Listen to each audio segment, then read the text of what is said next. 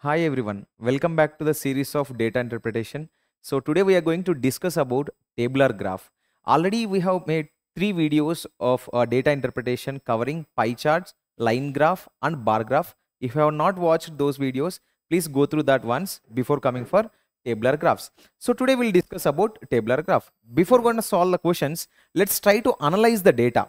Here, what was the conditions given here? The following table shows the sales of cars of different models by a company during the year 2013 to 2017. So we have from 2013 to 2017. There are 5 years given, and these are the models of cars. Okay, car A, model A, model B, model C, D, and E, and these are the sales of the cars of that particular model.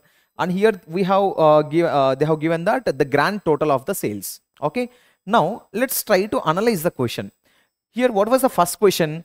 During the given period, the car model that has registered highest growth percentage in sales is, means here they are asking about in the given period from 2013 to 2017, which car model has registered the highest growth percentage. Now if you observe, okay, let me zoom in this. Okay, now if you observe this car model, okay, if you observe the data here from 2013 to 2017, okay, which car model has registered the highest growth percentage? Now I'm considering model A. If I consider model A, okay, initially model A, okay, at the time of starting 2013, the sales are 88. Now at the end 2017, the sales are 212. Just to take an approximate value, no need to calculate that exact percentage of growth, okay, to compare that in the particular years. So you just need to take approximate values. It has started at 88 and ended at 212. What will be the difference here? If you observe 88 two times, 88 two times is it's approximately like 176, right? So, sorry, like something it will be like more than double, slightly more than double. Now here the car model B 166, here 194. It is just not even a double the value. Initially it started with 166, finally it is 194. Now it has started at 211 and ended at 130. Here there is no percentage growth. The sales got dropped, right, for model C. And when you compare with model D, it has started with 44 and ended with 164. How much? Okay, it is almost 4 times of the initial value, right? 44 4 times. Approximately I'm taking. So 44, it is almost 4 times of that. Initially this is slightly greater than double of the value of 88. Now even if you consider 255 and 305, it is not even a double the value. So out of which, just comparing a normal values, I can clearly say that which option is correct is car D, sales D. So we can say that option, okay, option 3, okay, whatever option 3, model D car has the highest growth rate because it has started with 44 and ended with 164 sales. Means how much percentage more? Almost like 4 times, okay, nearest to the 4 times of the initial value. No other car model we have that that much growth in that particular given years, from 2013 to 2017. Let's go with the second question. What is the second question? If you observe, the year in which cars of model D registered highest growth percentage in the sales over the previous years is. Again the same, okay, same question, like almost like comparing, okay, here, but they are asking about in which year model D cars, okay, in which year model D cars registered highest growth in the sales over the previous years. They are only talking about model D. Okay, let's only check the sales of model D out of all the years from 2013 to 2017. Let's say model D cars at 2013 sales is 44. Now 2014 sales is 65. What is the difference? How much sales got increased? It is just approximately 21, can I say? It is only just increased by 21 comparatively with the previous years. If you observe here, over the previous year, means we need to compare with previous year, which year model D cars has shown the highest growth rate, right? Now here if you observe, initially it is 44, Next year it is 65. Difference is only 21. 21 sales got increased. Now if you compare this 65 with 102, means 2015. Okay, 2015 sales is 102. Comparing with 2014 sales 65, it is approximately just only 40. Okay, approximately 40. I'm taking approximate value here, approximately 21, here approximately 40. Okay, now from 102 to 207, okay, means here I'm considering 2016 sales is 207. In the past year, okay, it is just only 102. How many got increased? 100, almost 100. So if you observe, initially it is just only 20, here it is approximately 40, here it is approximately 100. Okay, if you count it actually, okay, actual difference, it is 105, right? Now what's the difference here? It is not getting increased. Okay, we cannot consider 2017 because from 2016 to 2017 sales got dropped. Okay, it is not getting increased. So I can clearly say that from the given tabular data, okay, I can clearly say that 207 is the sales we have in 2016 comparatively with 2015. So I can say that 2016 has registered, okay, as highest growth rate comparatively with the previous years of Model D cars. Okay, they are talking about only Model D. That's the reason I'm considering only Model D. Okay, so not all data interpretation questions can be solved with a lot of calculations and formulas. There are few questions that you may get it in that exam.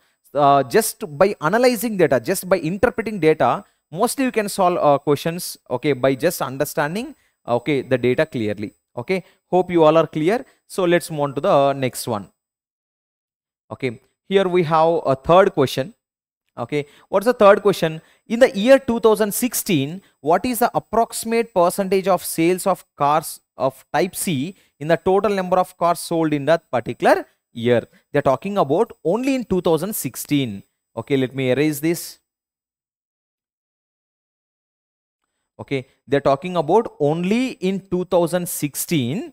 Okay, what is the approximate percentage of sales of cars of type C, means type C, okay, to the total number of cars sold in that particular year? They're talking about percentage. So first, when they are talking about percentage, okay, how much percent, okay, is the model, I mean cars of type C is 138 to over the total number of cars they have given, total number of cars in that particular year.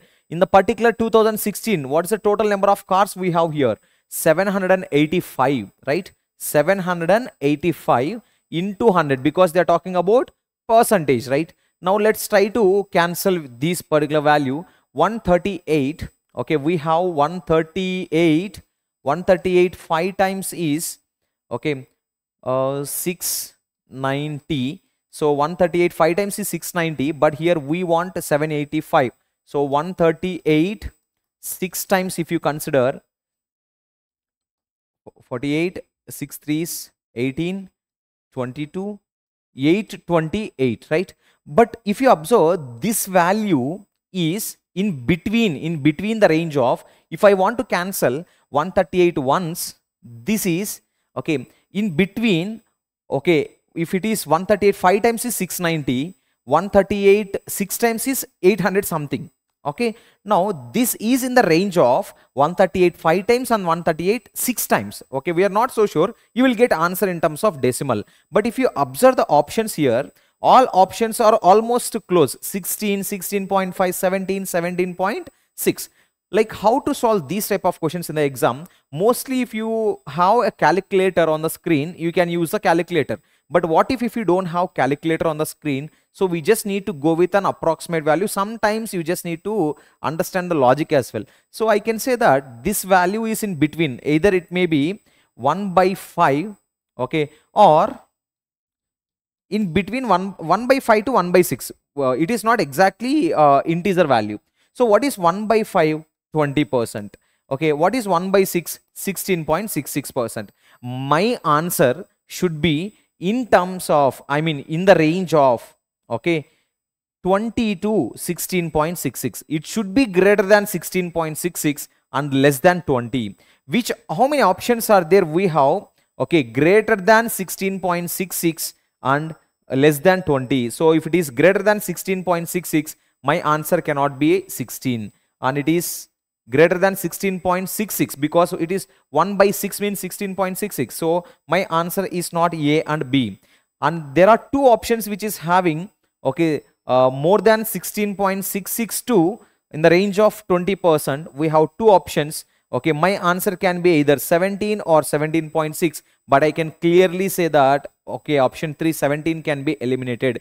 Do you know why? Because here we are getting decimal value. We all are pretty much sure that, okay, this value will not exactly gets cancelled, right? So obviously when it is not getting cancelled, how can you get integer value? Obviously our answer will be in terms of decimal. I can say that 17.6 will be your answer. So whenever you don't have any calculations, no need to struggle calculating these values in the exam. At least you should know some percentage and fraction conversions so that you can go with some approximate values. I hope you all are clear with this third question. Let's go with fourth one. Okay, what's the fourth question actually?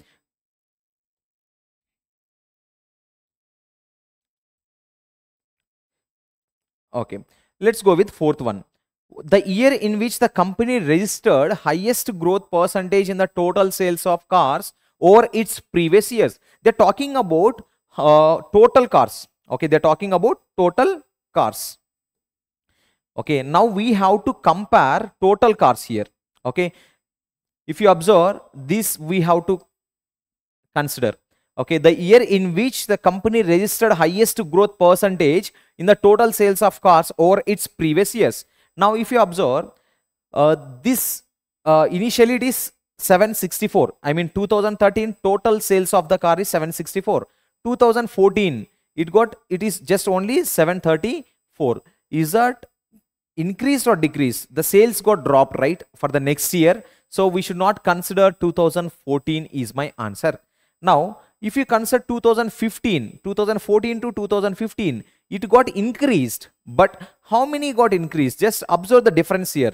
734, 775. It is approximately 41, right? So it is just only 41 got increased.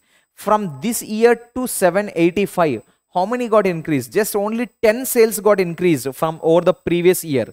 Now from this year to this year, how many got increased? Almost approximate to 290. Okay, almost approximate to, almost, if you observe 7, I mean, so sorry, it is not 290, it is approximately 200 something, 200 change. But out of all the values we have, when you compare, here we can see the highest growth of, in the total number of cars of all the particular years when you compare with the previous years. So I can clearly say that 2017 has registered, okay, the highest growth of the sales comparatively with previous year. I can say that 2017 have the highest growth rate.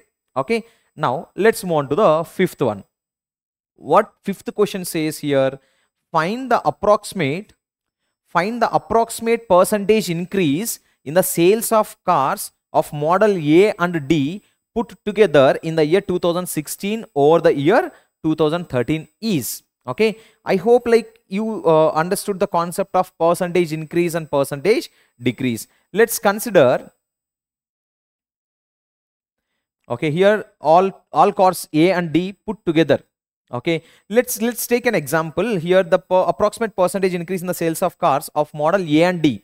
So we should consider model A and model D put together.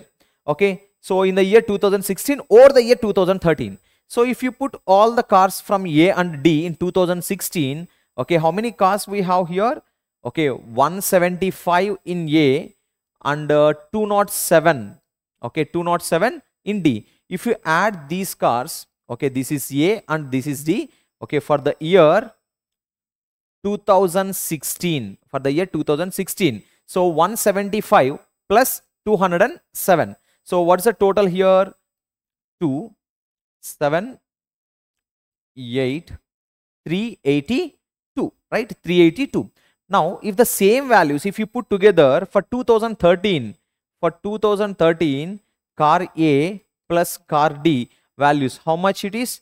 88 plus 44, right? 88 plus 44, it is 132.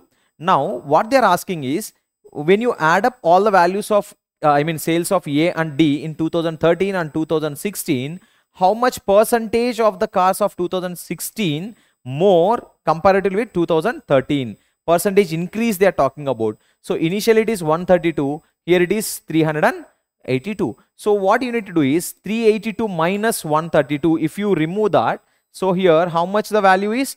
250. So if they ask you how many sales of the cars increased when you put together A and D, my answer will be 250. But they are not asking us to find the sales, how many sales got increased. They are asking us to find, so how much percentage of the sales got increased. So here how many got increased? 250. From which value it is getting increased? So from which value it is getting increased? From 132 to 382. So we should consider always in the denominator from which value it is getting increased. Into 100 will gives you answer.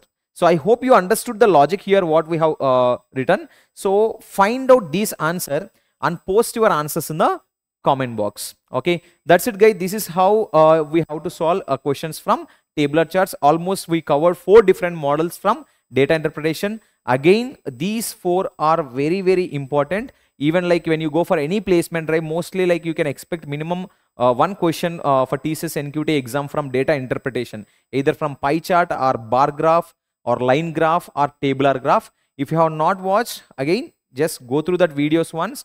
Okay, and as I said, post your answers in the comment box. Okay, thank you.